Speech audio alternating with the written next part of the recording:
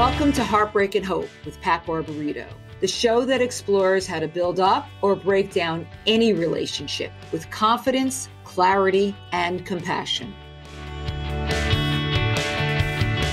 As we celebrated our first year anniversary, I've been reflecting back as to why I started this podcast. And one of the inspirations was my learning of and reading Dr. Duana Welch's books and research.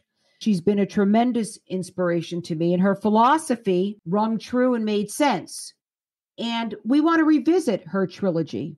And let me share with you, for me, reading her work, speaking with her, getting to know her, really opened up my heart and my ability to navigate the dating world at this point in my life. I didn't understand before I read her work that dating and finding love is not a random thing. I didn't understand that it's not something that just happens. And I didn't understand what was necessary in order to prepare myself to date, whether through an introduction, meeting somebody, or online. We did 3 episodes with Dr. Welch this past year: The Science of Love, Finding Love Online at Any Age, and Exploring Relationship Attachment Styles. Each of those episodes gives us insight and skills to understand what we're looking for. You know, I call them boundaries many times when I think about it, and I get lots of inquiries as to how to approach dating, what to do. I call them boundaries. I call them self-respect. So when you read through and you weave through the episodes and Dr. Welch's philosophy, I think what you learn and what you hear is, if you understand yourself, if you understand the science of love, the science of dating, if you are self-respecting, love happens. But we don't want to just find any love, right? Because anybody could hook up. Anybody could find something that looks like love or maybe feels like love. Maybe it's lust. I don't know.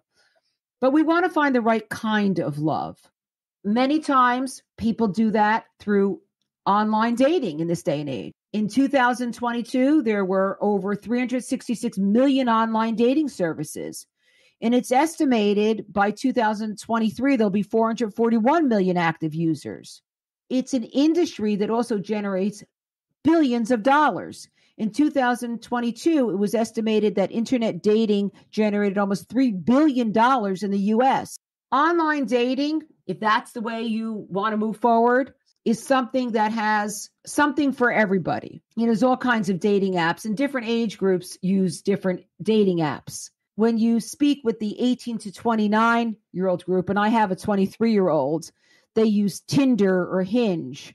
The 30 to 64-year-old crowd, which now I'm beyond, which is kind of scary, prefer Match. It's thought to be a more serious site, and it works because there are lots of marriages or committed relationships that come out of it. Users over 65, interestingly, statistics show us, prefer eHarmony or religious or very specific sites. And the great thing about these sites is that there is something for everybody. In fact, I was listening to an interview with Bumble's CEO founder, Whitney Wolfe Herd. She's in the business of love. She created Bumble in 2014. Since then, it's seen 100 million users worldwide. And that's a site that allows women to make the first move. Interesting approach. They're now moving towards expanding the site to permit people to find social groups, friends, activities. People are lonely. They don't want to be lonely. I think post-COVID, during COVID, a lot of people were lonely. They realized that they want other things. So I think the whole way people are connecting is changing. But you don't need to meet somebody just on a dating app. You can meet somebody at the supermarket or through a fix-up with somebody. I'm a big believer in fixing people up. I've done it many times. Sometimes it's worked. Sometimes it hasn't. I just recently fixed up the daughter and son of 2 of my childhood friends from different areas of my life. They're in their 30s, going strong, and we got our fingers crossed. But I'm a big believer in introducing people because there's such joy in seeing somebody find their person. If that's what they're looking for, if you're not looking for it, that's okay. And it's hard to meet people organically, especially since a lot of people are working from home now. However you meet your person, you got to understand the fundamentals, which is what inspired us to revisit Dr. Duana Welch's trilogy of interviews, because her philosophy is unusual. I mean, rarely do you read something where you go, wow, it's a light bulb moment. But with Dr. Welch's work, it was a couple of years ago that I came across her work and acted on it and did a little research through her work, sort of used her approach to meet people and filter people out. In fact, it was reading her work and looking at things differently that in many ways inspired me to launch this podcast. Those of us who want love, a certain kind of love, are on a journey. And I'm hopeful that this podcast and this episode helps you on that journey, because this has helped me tremendously. And I want to be on that journey with you. I get lots of inquiries as to, is love possible? Can you recover from heartbreak? I hear from many of our listeners who talk about hopeful lives that have evolved after heartbreak. So we're all on this journey. We're all in this together. What I've learned is that in order to find love, it sounds like such a cliche. You got to love yourself, but there's a lot of truth to it. You have to be self-respecting, and you have to know that sometimes rejecting somebody or being rejected is part of the process. And if you look at it more clinically and you understand it, it's not as painful, to say the truth. And I've lived it. I'm not above it. I believe if you want a partner, you'll find a partner. Sometimes it takes longer. Sometimes it's not easy, but there is no doubt in my mind. As I've said before, my mother, may she rest in peace, used to say there's a lid for every pot. Well, there is. As you listen to this episode, I want you to know I am right there with you. I am living this as you're living this. I'm listening and learning every day. I'm rooting for you, but I'm rooting for you because I know that it's possible to have success. Been there, living it, doing it. So without further ado, let's listen to Dr. Welch's philosophy. I hope it inspires you, and I hope it leads you to what your heart wants. Dr. Welch is an author of the well-known book, Love Factually. She's a dating coach. She's a professor. She's somebody who guides clients as they navigate the online dating world. The interesting thing about Duana's work and the unusual thing is she relies upon science, not opinion, to help people find each other. And I planned that this conversation will be the first in a series of discussions about love. We want to talk about what we've been told about love versus what it actually is and what makes it work.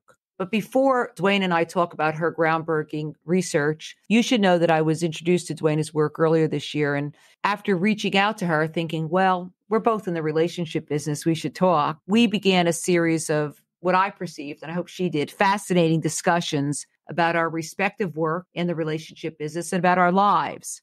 And I was really drawn to her theories, not just because of what she wrote and how she spoke, because she walked the walk. She was vulnerable and transparent, and you'll find her to be so today. And that inspired me because authenticity matters, especially when you're talking about matters of the heart.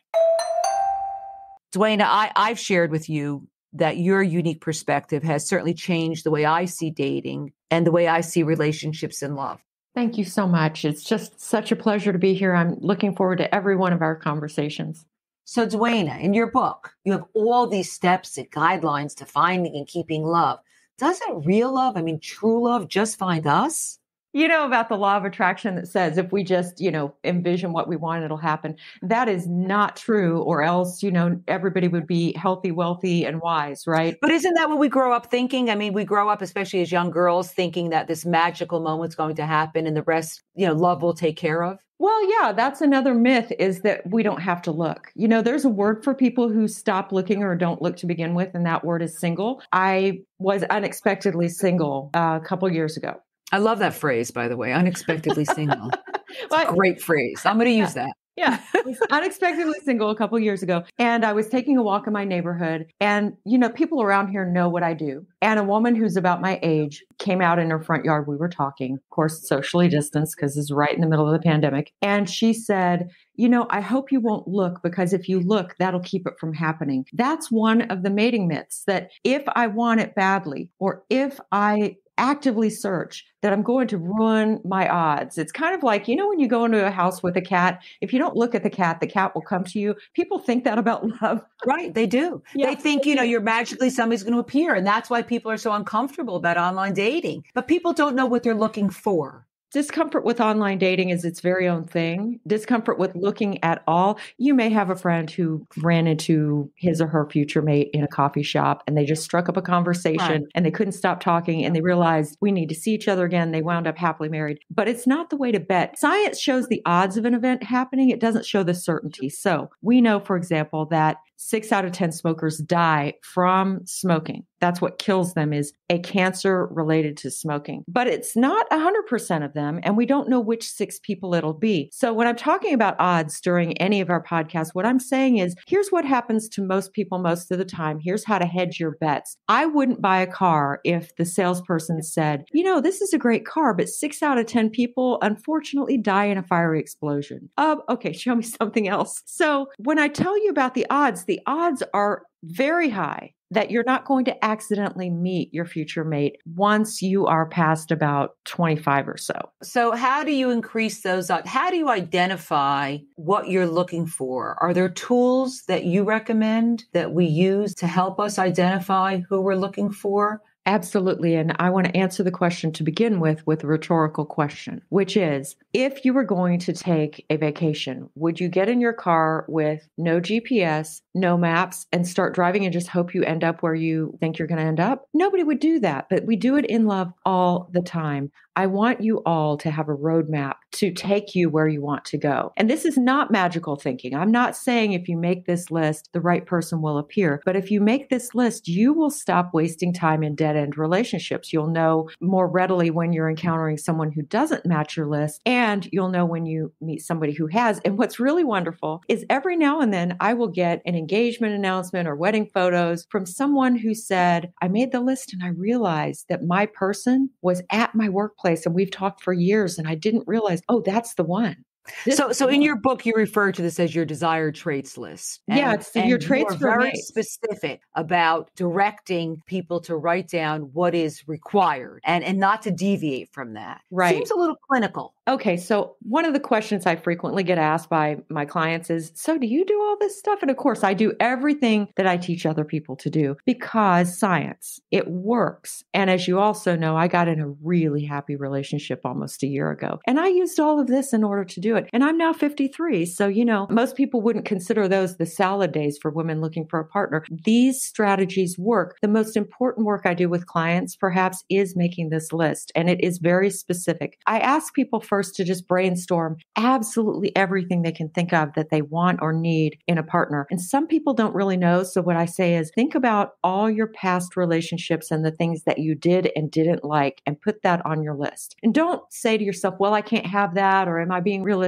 or, there aren't enough people like that in the world. Just write it all down. And it might initially start with doesn't smoke, doesn't drink, doesn't put down his mother when he talks, whatever. It might be negative at first, but I have people write down everything, and then I have them go back through the list and make it all positive. So instead of doesn't smoke, doesn't drink, it could be abstains from use of legal or illegal substances for recreational purposes. Why do you think it's important to put it in a positive spin as opposed to a negative? Don't think about the white polar bear. You're thinking about the white polar bear right now, aren't you? Right, got it. So our brain fails to process the word not a smoker. Now, who are you looking for? A smoker. What's happening with this list is you are doing something that is known scientifically as priming. I don't know if you've ever noticed this, but maybe if you've heard a phrase in a movie and you catch yourself saying that same phrase a couple days later and you think, I've never said that before. And you didn't really intend to say it. That's because your brain was primed. You have neural connections that grow and that are more likely to be activated if you've encountered the information recently. What's fun is I've never said this on a podcast before. So I went through this exercise and I spoke with you about it. And it was shocking to me, the things that I actually had to admit were important to me when I wrote them down. You know, they're the kind of things you think about, but you don't want to really admit are all that important. They are. And going through this exercise really helped me narrow my span of people that I would date. And I hate to say if they don't check the box, but if they're not checking the box, I'm going to be true to myself and just acknowledge there might be other qualities, but these aren't it. So that was a really powerful exercise. And my list was long. Mine too. I thought, oh my God, maybe that's why I'm single. My list is too long, right? But it was an interesting, fascinating exercise because you have to talk about qualities and finances and kindness and all kinds of things that maybe you think are going to magically happen because doesn't love conquer all. I think I wish it love, did. It these sure things doesn't will matter. So there's research by Holmberg and Holmes that in, I believe, 1990s, they looked at more than 400 couples when they first got married. And they found that all these couples described themselves as very happy. And then they found them 2 years later, all the same people. And of course, 2 years later, some people are no longer very happy because, you know, about half of all divorces that are ever going to happen in the first 7 years. And most of them happen in the first 2 years. You know this from right. That's what I do. Exactly. Right. So a lot of times, though, it was that people fell in love without having the skills to back it up. And let's talk about that. What does that mean? Well, they don't know, for example, how to show kindness and respect even when they've had a bad day or they disagree with one another. That's a huge one. They make assumptions about each other without clearing them up in a kind, respectful way. I will say 2 standards that belong on everyone's list are that this person is kind and respectful, whether the other person that they're dealing with or the animal they're dealing with has any power, no matter whether this person has had a good or a bad day, no matter what's going on in their life. Their default setting is kindness and respect, which is not just a character trait. It's something we can all work on. But well, you know, one is unkind or disrespectful to you at the beginning of a relationship, that does not get better. About a year ago, shortly before I met my person, I had met this guy while I was walking my dog. And he seemed to be the whole enchilada. I mean, he had a PhD and a law degree. Do you know what that does for someone like me? He was fascinating. And we started talking every day. He asked for my number and we were talking on the phone every night and we were just having a great time. And he asked me to be his girlfriend. And this is during pandemic. So we'd never been within 6 feet of each other. So we're 6 feet apart the whole time. And he says, I want you to be my girlfriend. I want to take you on a real date. And I said, delighted to do that. Wonderful. So we made a plan to quarantine for 2 weeks so that we could be within 6 feet of each other and a plan for him to pick me up. And he instantly started doing things that don't work in a long-term relationship. And I mean, I do what I do for a living. So I see these things very clearly. Like what? Well, like I live 1 street over from a very large, beautiful park. And he took his dog on a walk there. He has to drive to get to the park. And he didn't let me know he was there. A man who's just asked you to be his woman does not go within a few yards of you and not ask you to join him. Okay, but that's something that I now know after our conversations, but there might have been a time where I might have made an excuse for that. We all make excuses. You know, he wanted to be alone that day. He's been close in other ways. But that to you was a red flag. It was a red flag. And so I don't know if we're ever going to do a podcast on attachment style, but yes, I love that topic. Yeah, it's super important. And one of the things that I believe went wrong for some of the couples that Holmberg and Holmes studied was that some of them had an attachment style mismatch that was unworkable unless you know a lot about it, unless you self-educate and maybe get therapy about it. And so I recognize that while I have a secure attachment style, he has an avoidant one. And so you could have all the right traits, and this has happened to me, all the right traits, check all the boxes. But if your attachment styles are not the same or your understanding of a relationship is not the same, it's not going to work. Is that what you're telling us? What I'm really telling you is that people don't all have the same capacity or desire for love. That's a very powerful statement. Yeah, it's really, when that thought hit me, that summarized this enormous area of research on attachment style, that people don't all have the same capacity and desire for love. I realized, oh my gosh, a huge part of this is finding someone whose capacity and desire for love matches mine. I have had an anxious attachment style and now I'm secure. Both of those types of styles have a very high capacity and desire and ability to love. Whereas people with an avoidance style do not value intimacy as much, and therefore they don't put as much into it and they don't develop as much love. They're not as willing almost ever. I'm not saying that can't change, but it's probably not going to change with you. That's not the way to bet. And so I recognized this guy was doing things like all of a sudden he expected me to do half the courting. That's not a good sign. Men who are secure or even who are anxious, they want to court you. This was him throwing down the gauntlet, creating a power struggle where there wasn't one. And I recognized what was going on. So when that happened that night, I'd been observing for about a week at this point. Also, he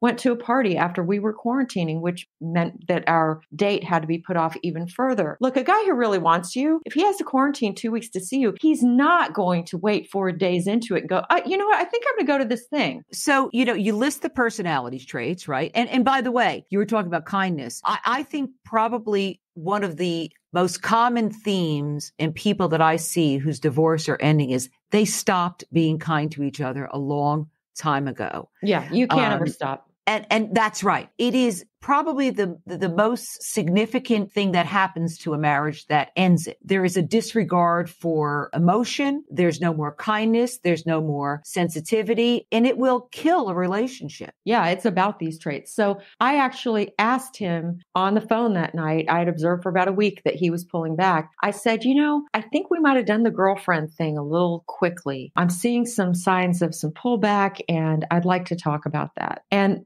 that's what secure people do. And it's what I try to teach a lot of my non-secure clients to do is when you see something, say something, but say it kindly. Don't say, you don't love me or you don't like me, or start with an I statement. I'm noticing this. I'm wondering what it means. Ask open-ended questions, be accepting, be open. So I did that. And he just lit into me. He took things I had told him in confidence and used them against me in the conversation. And here's that was the end of that. Oh, yeah. But you say that as if, well, that's a foregone conclusion. Almost everyone I've ever worked with, it wouldn't have been the end. They would have tried to accommodate the person. Of course. They would have asked what's wrong with me. In fact, I will go so far as to say nobody I have ever worked with would have left right then. I did, because what have I been doing for all these years? What was really interesting is that I found out from other people who knew him that this is how he treats women. Right. So I had already left him. I sent him a Dear John email and said, unfortunately, the level of unkindness and disrespect in that call has made it where I can't interact with you anymore. And that makes me really sad. But basically, our work here is done. And he responded with an even more cruel response. And I thought, good to know. Good to know. Kindness. Yeah, I know this is tough.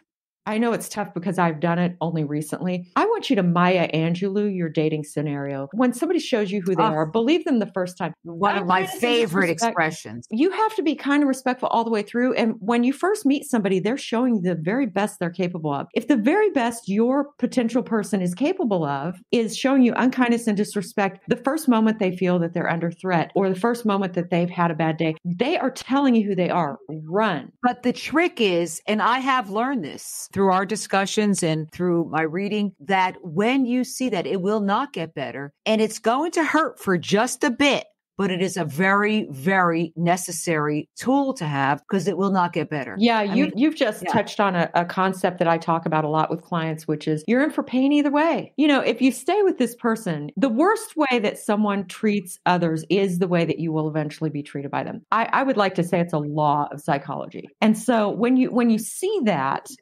you're in for pain if you leave them because at this point you are kind of attached to them, but you're in for a lot more pain if you stay because that's how you're going to get treated. And life's too short. And it is a certainty that you will not stay together. People who are unkind and disrespectful over the long haul are people who disconnect, become lonely, and leave each other. Duana, one of the other things that you write about and we've spoken about is asking the hard questions. I want to talk about that because it seems so, unromantic as you're courting to ask those hard questions. What do you mean by that? This gets back to something that we started talking about really early in this interview. You asked me, does this kind of ruin your romance for dating, knowing all these facts about relationships? I, by the way, will not date ever again until I do this. And I now do that when I date. So preaching to the converted, as they say, because I think it's brilliant. I think it's the most brilliant tool I've ever heard. It just clears out so much. Yeah. Well, I just want to preface this with, Just like learning all about digestion didn't ruin my enjoyment of a meal, knowing all about the process of successfully partnering will not ruin your enjoyment of falling in love. It won't. What it will do is it will eliminate people who can never give you what you need. And therefore, it will end a lot of the hurt in your life. It's not going to end the love. It's going to make it much more likely. And that's what I want for everyone. So, the hard questions. We're going back to the list. Are you getting the impression the list is important? But when you ask the questions is when you're really being honest with yourself that you're prepared for the answers. Yes. And there's two aspects of that. One is, well, three. What questions are you going to ask? How are you going to ask them? And how are you going to answer them? Because anything you ask is fair game. Let's start with anything you can ask is fair game. Yeah. What's too much to ask? What's too little to ask as you're getting to know somebody? So I want you all to have that list and go over your list and make sure that you come up with ways to assess that. For example, is this person kind and respectful? Well, you can't ask people, are you kind and respectful? Everybody will say yes to that because it's socially desirable to say yes. And people want to think the best about themselves. You know, in research, 90% of drivers think they're better drivers than 90% of drivers. So you can't ask people that and get a real answer, but you can look at their behavior. On the other hand, there are some things that you just have to ask about. Because you're not going to talk them into anything or out of anything, particularly at a certain age. Well, I'm pretty convinced you're really just not going to talk them into or out of anything anyhow. But yeah, I think that's really a smart thing to do. I think people are naive in that regard and they think they could. There are certain things that should be deal breakers and you should know them up front. Yeah, exactly. So as humorous Dave Barry said, famously, if they're nice to you but rude to the waiter, they're not a nice person. That's how you assess kindness and respect. Look at their behavior. Look especially at what they say about former partners, because the worst way they talk about any former partner is how you're going to be talked about. And the question there is, if your ex were here right now, what would they say was the reason the relationship ended? You're listening for the answer because they'll almost always tell you the true answer if you frame it that way. But you're also listening for what they say about their ex and how they say it. So one of my deal breakers, and I've shared this with you, is how they have resolved conflict in the past. And particularly since I'm a divorce lawyer, I don't want to hear about your divorce problems or your anger or your alimony obligations. And if you ask somebody about that, that is a very revealing question, because if they're still angry or they're still talking about how, they were taken advantage of, that for me is a deal breaker. Process it, figure it out, go to therapy, but I'm not going to sit here and talk about it. So that's a perfect example of an upfront question. It's a fine line. You're trying to ask very meaningful questions in a very kind way. So I'll give you an example from my own search. My boyfriend and I live a couple hours apart. And of course, we knew this from the first meeting. And I have met so many people in my line of work who they lived X amount of distance apart and they didn't have the discussion early, and years go by and they break up because they live far apart and it's not resolvable for them. So I was really enjoying talking to this guy. And I said, wow, I'm really enjoying talking to you. And that actually means that I have to ask you kind of a hard question because I don't want to like you even more if this isn't workable. There's no point in it. I'm just wondering if this were to work out, would you be willing to move where I am? Because I really like it here. That's a tough question to ask while you're still talking on the phone and you haven't been involved yet. Oh, it was the first conversation. His response obviously was yes, because you're still together. Well, his response was, of course, you do what you need to for the person that you love. People often say, well, I had this long, bad relationship, but I learned so much from it. Here's what I want for you. I want you to have short dates that you learn so much from and a single long relationship that sustains you. There is someone out there who is looking for you specifically for what you have to offer and the constellation of who you are. There is someone who is looking for you. And here's the thing. If you are mucking around with the wrong person, they don't get to find you and you don't get to have them. During our last episode, we talked about the fact that people are uncomfortable going online to find love. And there's a lot of good reasons for that. When Duane and I were preparing for today and talking about this episode, it occurred to both of us that people take directions from professionals for all kinds of things. You go to the doctor, you're sick, you get prescribed medicine or tests, you follow the directions. You don't understand them necessarily. If you have a legal issue or a tax issue, you go to a professional and you do what they say, not necessarily understanding it. And if your car breaks down, you go to a mechanic, they tell you what to do. And for the most part, you say, okay, if that's what it costs, then I'll follow your directions. But What fascinates me is that people don't do that when it comes to healing their heart or finding love. They don't take direction from a professional.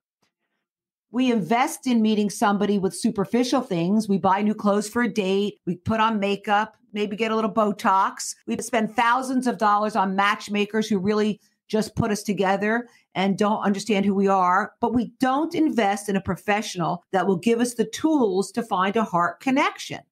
In any event, I've come to the conclusion sometimes you just got to follow directions. And I believe love will happen. More importantly, Dr. Welch knows how to tell us that'll happen. Duana, what is the first thing we do to get mentally prepared to how to find love online? You know, for a lot of people, it's just overcoming their hesitations about what they believe about online dating. I think people in their 20s, 30s, maybe even partway up into their 40s now, there's no stigma about meeting online anymore. But when you get above that age point, a lot of people still feel like there's a stigma. There isn't. That's all made up. It doesn't exist anymore. It's a perfectly legitimate way to meet. It's rapidly supplanting the former most common way to meet, which was through friends and family. And there's research that shows that at least if you use a site that gives a lot of information about you, not just a picture and a few words, but a lot of information, that the marriages that are formed from such sites are slightly happier than the marriages formed through friends and family. Isn't that interesting? So once you get mentally prepared, we all know about the famous profile. You have to write a profile. How the heck do you write a profile that captures who you are in a few paragraphs? Because it's critical to identify what you're looking for. How do you do that? Well, you don't. That's the short answer. And when I say you don't, I mean two things. Number one, if you can, hiring a professional to do this for you can really help. And the second thing is you don't because you don't write about you. You write about them. What I mean by that is go online at any site. Go to Match, go to OkCupid, go to Tinder, go to Bumble, go to Hinge, whatever app or site you're using, and look at how people deal with the profile section. They write about themselves. You know what? People's eyes glaze over. What people are really interested in is them. What you need to do is present a profile that is about your future partner, not about you. The irony is by presenting a profile about your future partner, you are also presenting information about you, because I know for a fact from doing this work and from research that what people ask for is who they are. What do you mean? Give me some more examples of that, the nuts and bolts of that. Yeah, the nuts and bolts of this involve, first of all, writing down a list of everything you have to have and everything you'd like to have. I call them must-haves and wants. And must-haves are exactly that. They're the things that if any of these things were lacking, even if the person was otherwise perfect, if even one must-have was lacking, it's a deal buster. You just can't go forward with the relationship. So in other words, the must-haves portion of your list is not pass-fail. It's not like if they get 70% good enough. It has to be 100% on the must-haves or you're going to be unhappy. That's why it's a must-have. How does one incorporate that into a profile on a dating site? Well, what you do is you write out your must-haves and your wants, and then you write out a profile that describes this person in terms of your must-haves. I can give you an example. I mean, obviously I wrote my own ad, and unlike other people's ads, I have permission to share mine because I have permission from me. So I've got it right here on my desk. I'll just read you a little bit of it, and this will give you an idea. Please do. So I'm going to tell you some of the things that were on my list. I wanted somebody who loves kissing. That's an important thing to me. Loves kissing. Loves kissing. I wanted somebody who takes the traditional lead in courtship for reasons that anybody who reads my books will know. It's not because I'm a traditionalist. I've never changed my name. I've got a PhD and I cut my own hair. I'm not a traditionalist, but... No, you're not. And that's why we love you. But go ahead. But I know that marriage is better for us than cohabiting emotionally, in terms of our health, our wealth, our safety, everything. I know that it's better for us. I know that courtship that happens where if you're heterosexual, the guy takes the lead works out better than if the couple shares it 50-50. That sounds so old-fashioned to me, Duana. I mean, I marched, burned my bra, did all the stuff in the 70s. Are you telling me now I've got to wait for some guy to pursue me? You don't have to. You can do anything you want. Well, I don't want to pursue anybody because I feel like at this point in my life, I want to be pursued. But I think it sounds sort of old-fashioned that you put that on your list, if I may challenge you, my friend. You absolutely may challenge me, and I'm glad you're doing it because I know everybody else out there is thinking, what? Why would What's she with say this that? woman? Right. Yeah, well, it's not what's with me, it's what's with science. So yesterday I was standing out in my front yard and I bought my house from a friend and my friend walked past and she was saying, so are you going to live together with your boyfriend before you get married? And I said, no. And she goes, wow, that's kind of old fashioned. And I said, it's not old fashioned. It's what works. I'm an empiricist. I go with what works for most people most of the time, which is what science is, by the way. Social science is what we know for sure works for most people most of the time. It gives best projected outcomes. That's what I do. And so what I know for sure is when things come easily to men, men do not value those things or those people. We talked a little bit about the profile. One of the questions people ask all the time is, what pictures do I use? And from what I know, I've been told about other women's sites. Men who have been on dates with say that women sometimes use these really provocative photos or photos that are from 20 years ago. How do you guide somebody as to choose the pictures that they put on their site? What's appropriate? What's not? You know, one of my favorite things is writing somebody's profile right in front of them. So I have their buy-in and helping them make that list, writing their profile for and with them, and then helping them to know what the parameters are for photos and then putting those photos in the right order. So what are the parameters for photos? Well, one of the things, it's funny. So as you know, I just had a new edition of Love Factually come out. And the first edition just says, put up some good photos. Oh my, I did not know when I wrote the first edition. Well, it was how many years ago? I mean, things have changed. It was 7 years ago. But the fact of the matter is, yes, things have changed. But human nature didn't change, as you know. I say that. Dating has. What people are doing is they're putting up photos that they don't really seem to have much awareness of how those photos will be viewed. So let's start with the provocative photo. There is a scientist called Carrie Getz. Dr. Getz does research on sexual predators. And she finds that they look for very specific appearances in women. They look, for example, at women who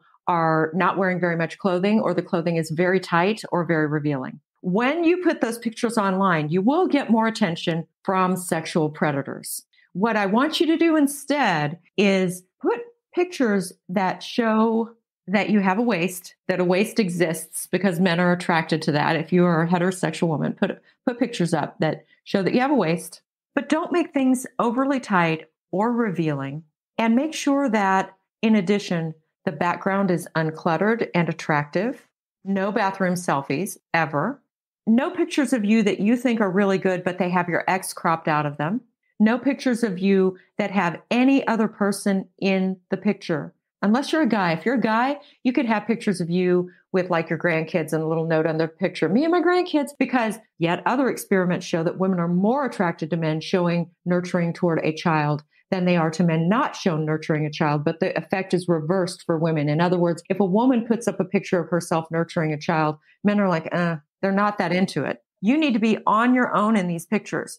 It needs to be a good picture of you. You need to be looking directly into the camera and smiling. And I don't mean just showing your teeth. I mean an eye-crinkling smile, a real smile, the kind of smile that you would give to somebody that you love. Think about somebody that you love, that you adore, when you have your pictures taken. And I want your first 2 or 3 shots to be headshots. There's a science reason for that too. We know from experiments, again, experiments show cause effect. They're not merely this happens and this is related to it. They show if X, then Y. If you do this, this does happen.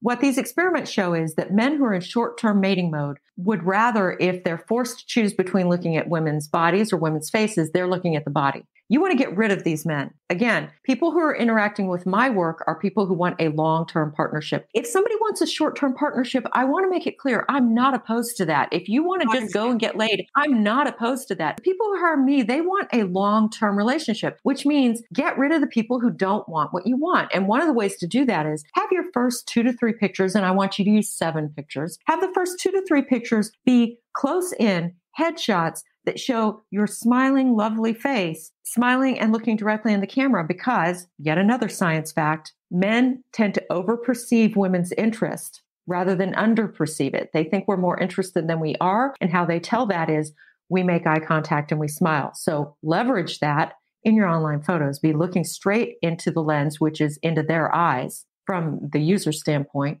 and be smiling, a genuine eye-crinkling smile. But don't put the best picture that you have. Don't go to some place that takes a picture of you that when the person sees you, you're not going to look that good. So now we're mentally prepared. The profile has been written about them, not you. We have an idea of the pictures to use. I realize this is a long coaching process. It doesn't just happen. What happens when somebody reaches out to you? Do you respond? How do you know how to respond? Do you reach out to them? How do you screen out people that you want to pursue or you want them to pursue them? First of all, you wrote an ad that was about them, not about you. And your ad was so compelling that if they say, nice ad, you're not even responding to that. This ad is so specific that my sweetheart saw this ad. He was in the park when my picture showed up. I was on Match. He saw this ad. He thought, oh my gosh, it should have my picture under it. It's so specific. And he ran home. He was on a walk. He ran home and immediately, and he didn't say, hey, nice ad. What's up? He wrote a complete response that ended with saying that he felt like this was a great match. He couldn't wait to either meet me or talk with me. He hoped I would be in touch soon. If I could share with our listeners, you have read that to me, what he responded to you with, and it was unbelievably responsive, factually specific, and grown up. So I get that you would respond to him. And it's a good thing you did, I might note, because it's turning out pretty well. But, I think there's some confusion as to how to respond. And then when you do respond and you feel there's a connection, what do you do to get offline and go to a phone call or email? How do you know when to take that step? Yeah. So first of all, you're not going to take that step if someone has a deal breaker. So you've already got an ad that describes them very specifically. Then they write to you a very specific response. If they write something that's nebulous, hey, or how was your weekend? You don't even respond to that. You only respond to the people who answered in a sincere way that shows that they read your ad, and they should go point by point and say, here's how I fit it. I mean, your ad will be a clarion call. You have thrown down the gauntlet in a humorous and fascinating way, but you have thrown down the gauntlet and they're going to respond likewise. The right guy is not going to see your ad and think, she's perfect for me. I'm just going to say, how was your weekend? He's not going to do that. First of all, you are screening for the person who answered your ad completely. Second of all, you're going to go then to their profile and you're going to look for any deal breakers. Notice that I didn't say look for similarities. You're going to look for any deal breakers on their profile, because when you answer them, it's either going to be the yes, I want to get to know you better script or the no, I don't script. And I encourage you to have these both in a Word document or some kind of word processing document on your phone or your desktop so that you can send these things. You're going to send one of those responses. And if they have a deal breaker, you're going to send, hey, name, thanks so much for reaching out. I really appreciate that you took the time and effort to do that. I don't see that we have enough in common, but I really wish you great luck on your search. But I don't want our listeners to get the impression that the ads that are written, and I know when you do this work, you're playful and fun in the ads. I don't want our listeners to get the impression that this is a job description because that's, I want to share with our listeners that these ads, although they are fact specific and include must-haves, are written in a playful, flirtatious, fun way. There's a big difference. And I if you could just clarify that for us, that'd be great. Yeah. So first of all, they are a job description for the most important job in your entire life, the job that has more to do with your health, your wealth, your longevity, your sexuality, all kinds of life outcomes than anything else. So no pressure. That's a perfect example. When we are looking for a job, we go to professionals and resume writers and we screen and we edit. And then we just throw up a bunch of stuff about us. So how do you move it from back to your question, Pat, how do you move it finally from this back and forth? People tend to do this eternally. It seems eternal, back and forth online, like they're going to be old fashioned pen pals. And this drives women crazy. They're waiting for the guy to ask for their number and he's not asking for their number. And they feel like, a lot of women who've read books that encourage being hard to get. I don't talk about hard to get anymore. I talk about high status, which means having self-respect and boundaries. Self-respect. That's self-respect to follow your must-haves and not deviate. That's self-respecting. But go ahead. I'm sorry. Yeah, that's self-respecting. It's also self-respecting to say to yourself, you know what? Men don't value women they don't work hard to have. And so I'm going to be super, super friendly. And my book goes into great detail about how to do this because women get very confused about this. They seem to either vacillate between doing his quote unquote job for him and courting the guy or doing absolutely nothing, being an ice queen and wondering why the guy doesn't ever warm up. So it's neither of those things. It is having boundaries and self-respect while being super friendly and encouraging. That's what it is.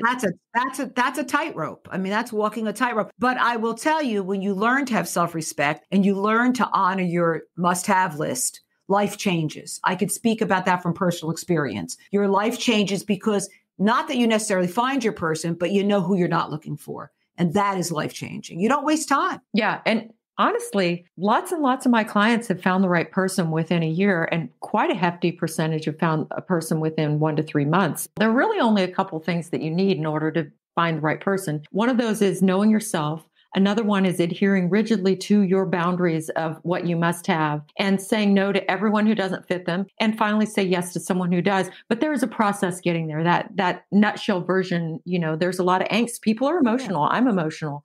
I do understand and feel a lot of compassion for people going through this because, of course, I've been through it and I've been through it more than once. I want people to have what they need. And the good news is you can have that. The bad news is if you're stumbling around hoping it just happens, there's a word for people who do that now, and that word is usually single. So there's a difference between coaching and therapy. Best thing I ever did is got into really good therapy when my marriage ended. I still check in after 12 years. That's getting yourself partially mentally prepared. I look at coaching, though, as just follow directions because you have to know yourself. So there's two silos, therapy, understanding yourself, and sometimes just shut up and follow the directions because that gets you to your end result. So there's a difference between the two. And I think people don't understand that. There is a big difference. In fact, when clients sign on with me, they sign a 1-page document that says, I understand that Duana Welch has a PhD, but she is not a therapist and is not trained as one. I did not set out to become a therapist. Therapists, what they do is they try to help you understand and moderate your emotional life. It's very important. I have a therapist that I see. I really believe in therapy. I go to therapy. I love my therapist. Just think. So do I love mine. Yeah, just think the world of her. I encourage everyone who works with me, if they have the means, to please get therapy. Coaching is a different beast. With coaching, what you are getting is someone who strategizes given your particular circumstance. I'm going to talk about how I coach because I am not as familiar with other people's processes. To my knowledge, I'm the only person using science as the backbone of why I ask people to do the things I ask them to do. But it's very directive. Your therapist is not going to say, let me help you write your profile. Your therapist is not going to say, here are the right pictures to use. Your therapist is not going to say, here's how to deal with someone who said they were going to call, but then they didn't. Your therapist isn't going to talk about those things necessarily. They're looking at more overarching issues. And what I find is when a person can get coaching and therapy, you get really good outcomes from that. Therapy is basically retro parenting. It's the excellent parenting we all should have gotten and most of us didn't. And the healing that you get from a good therapist is absolutely legitimate. And I see life in many, many ways as both and. You can both get coaching and therapy. They're not the same thing, but they help you get the big result you want. Again, love is so often seen in our society as a nice add-on to your life. I will tell you this, for many people, it is your life. What else can you think of that literally affect how long you live, how your children do, and your grandchildren, by the way, how much sex you have and how good the quality of sex is. And by the way, if you think that living together and being married has the same quality of sex, you would be wrong. Married people have as much sex and they have a better quality of sex than cohabitors. And both of those groups have way more sex and better quality than people who are just dating. If you want something that's going to, Tom W. Smith, who used to be the head of the National Institute of Health here in the US, he said, if there was a product that you could buy that gave you better sex, better health, better job, longer life, your kids did better. If you sold that product, you'd be a billionaire. But you don't need to sell it because it already exists. It's called marriage. And I think this is a good time to wrap up this episode. And I encourage you, if you want to find love online, I hope you listen to this and I hope you read Love Factually, 10 Proven Steps from I Wish to I Do, the new and updated version. Duana, your book covers many topics about looking for love. I mean, you talk about the myths that hold people back. You talk about being self-respecting, knowing who you are, not wasting your time with the wrong partner, and you give people the encouragement to be persistent. But today, I want to talk to you about attachment styles, because to me, identifying attachment styles is a quick and extremely effective way to understand who not to date. The attachment theory aspect I think is the quickest, most efficient way to rule people out and pull people in. And I want to talk to you about that because you integrate the social science of attachment style into your own other research, and it's life-changing. So talk to us about what the 4 attachment styles are. Absolutely. And just to keep it personal for just a moment, of course, I used this information. I was secure when I was growing up. I should start by saying what that means. Please. An attachment style is our usual way of being in intimate relationships.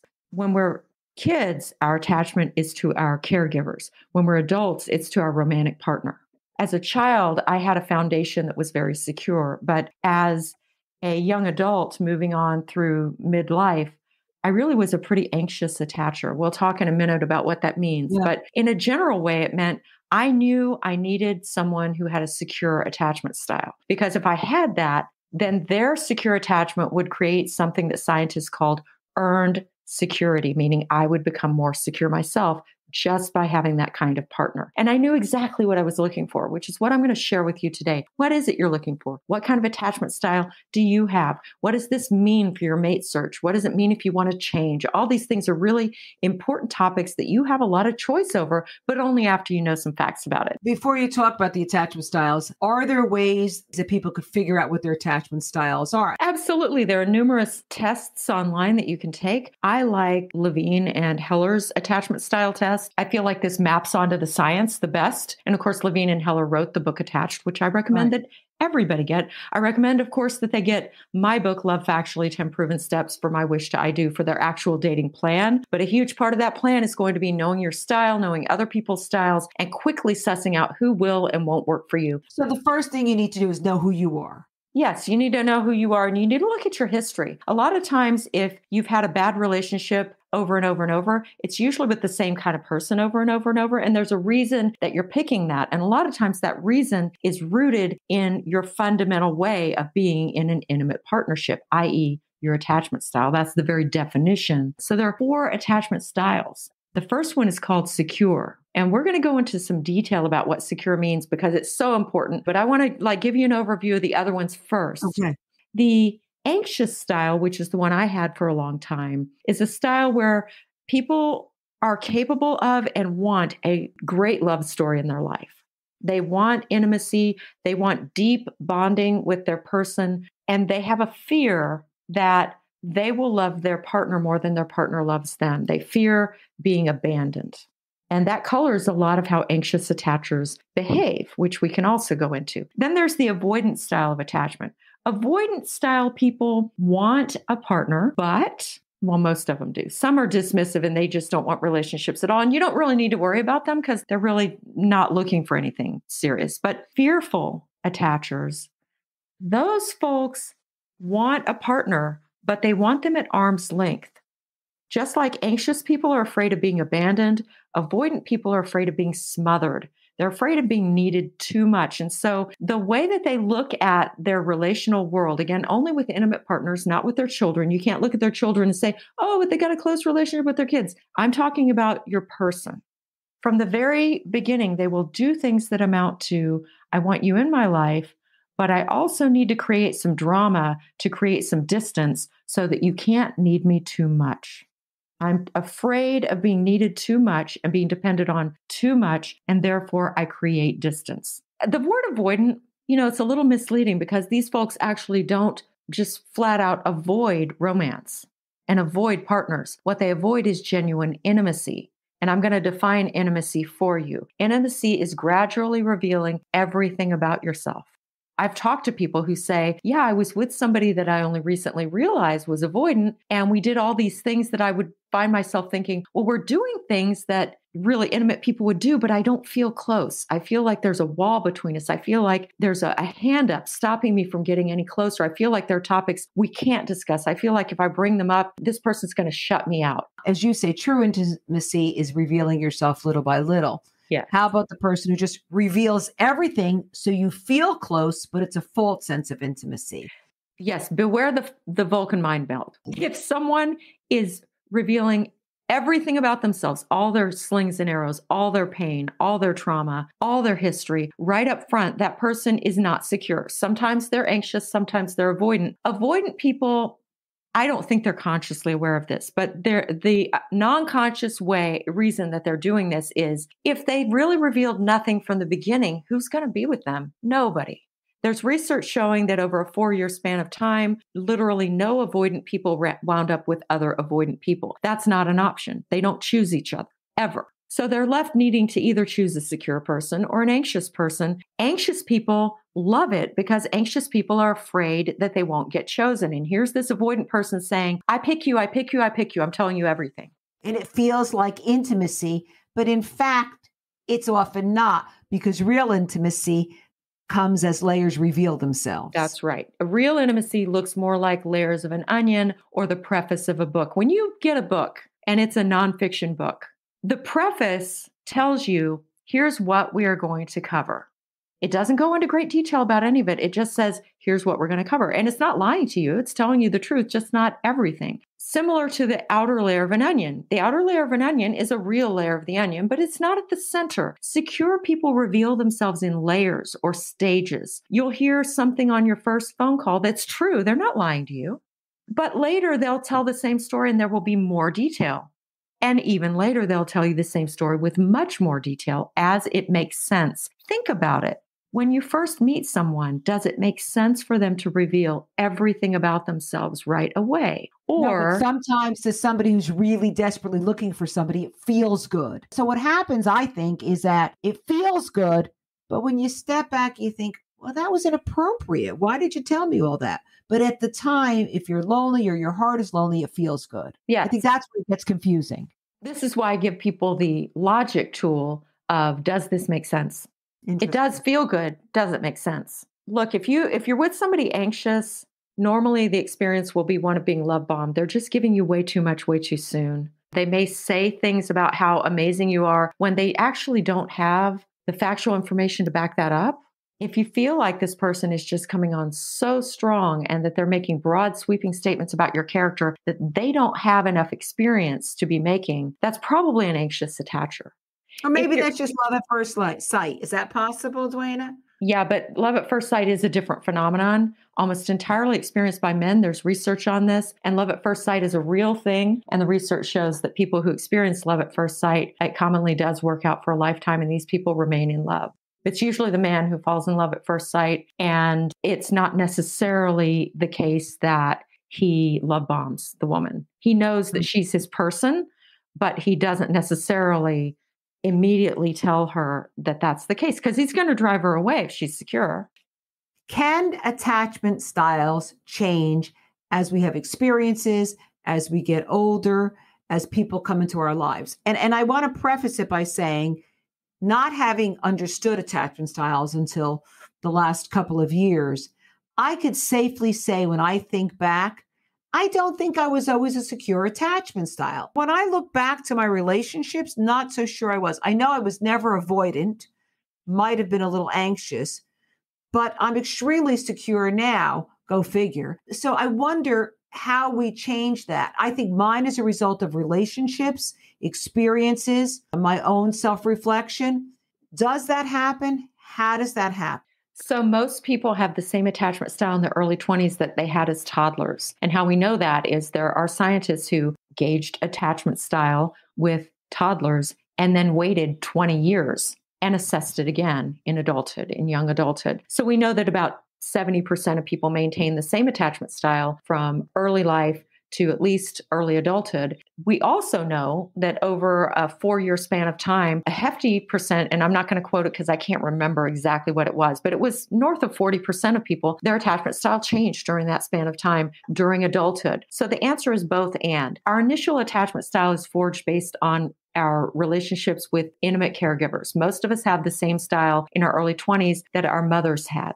And that's partly genetic, but largely because our mothers treated us the way that they in turn were treated.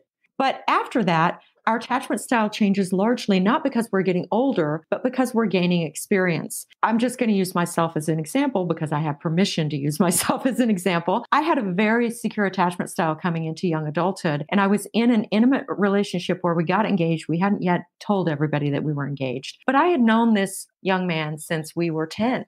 So I trusted him completely. Well, he had fallen in love with somebody at his college and not told me. And he suddenly broke up with me, but didn't tell me why. And I found out later he had actually jilted me for another woman. And he gave her a ring. I thought it was the ring that was supposed to be mine. And that really messed with the foundation of my ability to trust, which is what your attachment style really is, right? But do you think that affected your choice going forward? Oh, absolutely. It affected my mate selection choices somewhat until very recently, actually. It didn't call all the shots because I do what I do for a living and I had a lot of knowledge by the time I was looking this time around. But where I'm going with that is it changed my style because of an experience. What I try to teach people to do is choose their experience, therefore choose their attachment style. The number one way that any of us can change our attachment style consciously is to pick a secure partner.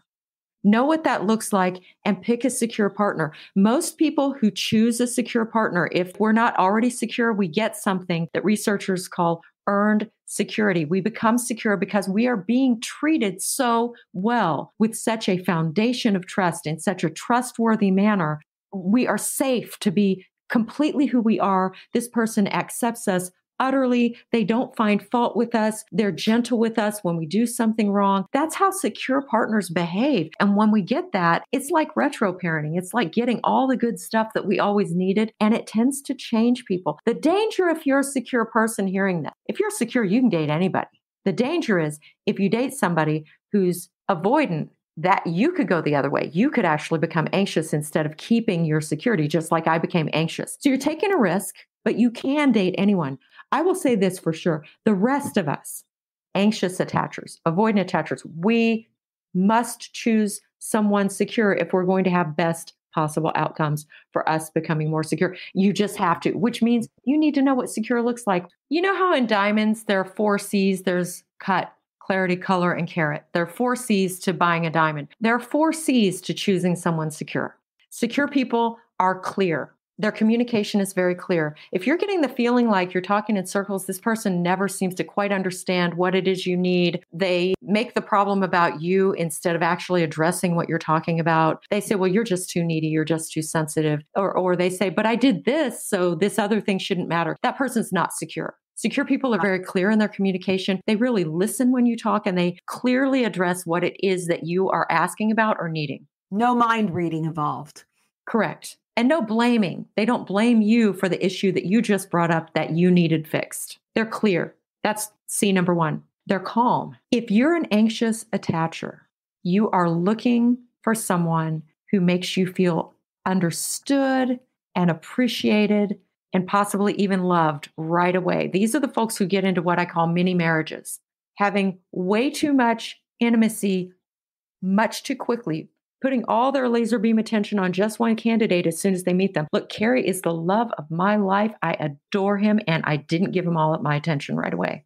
Even though I've been doing this job so long that I was like, oh, he's secure. He's got a lot of what you need. Withhold your judgment. Keep seeing other people for a while until he proves it. He was calm, though. And here's the thing. This is where I'm going with you anxious attachers out there. A secure person will not make you feel like they get you right away. They will not make you feel like they love you right away because they don't know you yet.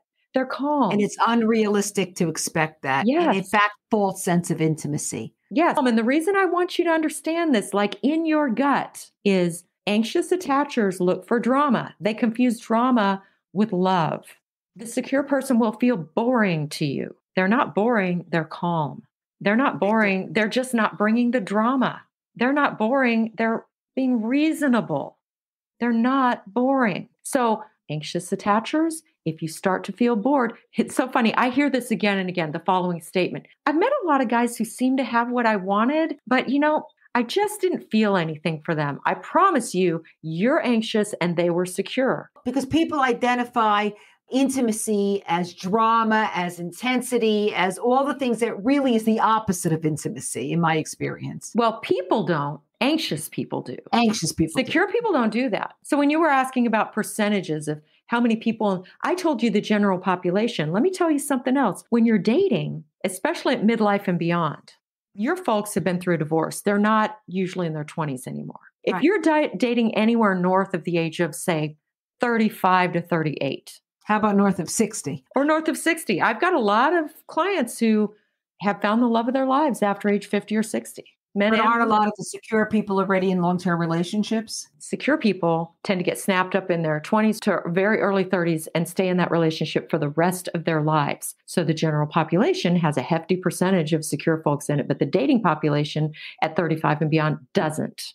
True. Which is why I want you to learn what secure looks like backward, forward, inside and out, where I could quiz you. What's this behavior look like? And you can say, this is what that is. And I do that with my clients because I want them to have a happy life. And a secure person stands the best shot of giving them that. By the way, I'm not saying avoidant people aren't worthwhile people. I'm not saying anxious people aren't worthwhile people. I'm an anxious person. What I'm saying is, if you want a happy life, your best shot is to choose someone. If you're not secure, choose someone secure. That's your best shot. My experience with an avoidant person, the person wasn't a bad person. And in fact, they had all of my desired traits list. They just weren't a person that you could have a meaningful relationship with. Doesn't make them bad. It's just not somebody you want to invest time and energy in. It's a very different thing. Whoever this was wasn't right for you. There's a secure attacher out there somewhere who's willing to do the work. Absolutely. And that's great. I am not saying that these people won't make a match for anyone. But I am saying, if you know that you want a relationship where there's a great deal of closeness and no drama, you will pick someone secure, period.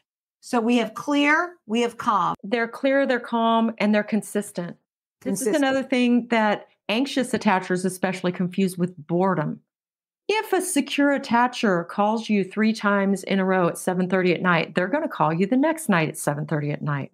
They're consistent.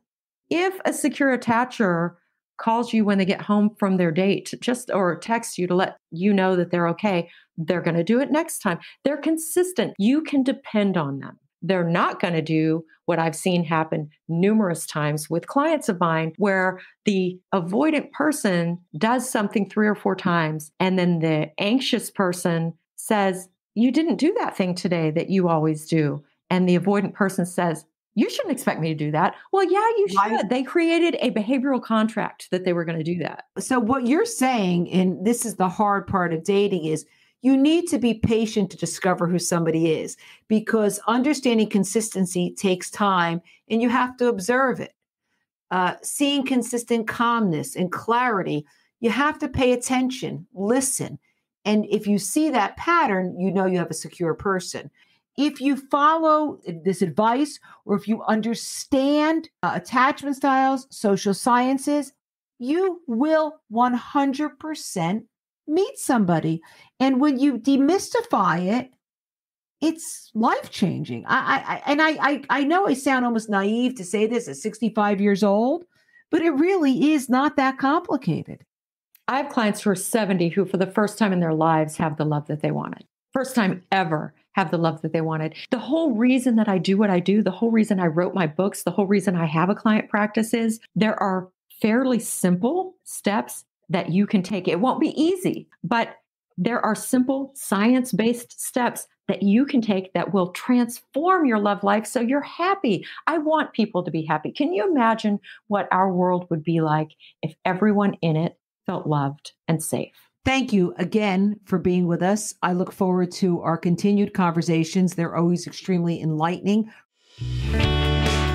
Thank you so much for joining us today. Don't forget to follow us on your favorite podcast platform. Please give us a 5-star rating and leave a review so more people can listen in to Heartbreak and Hope with Pat Barbarito.